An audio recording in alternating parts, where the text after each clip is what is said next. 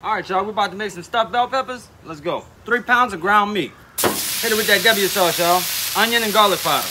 Cajun seasoning, black pepper, y'all. Go ahead on, salt to taste, y'all. 3 tablespoons about minced garlic. Now let's go on with that Trinity. Hit that with some butter, baby. All right, y'all, a pound of that shrimp right there. Hit it with your butter. Hit them babies with that Cajun seasoning now.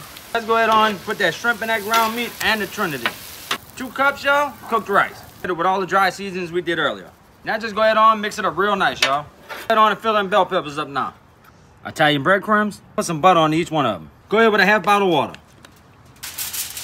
Cover it up with aluminum foil in the oven, 350 degrees, 15 minutes. All right, y'all, check them out.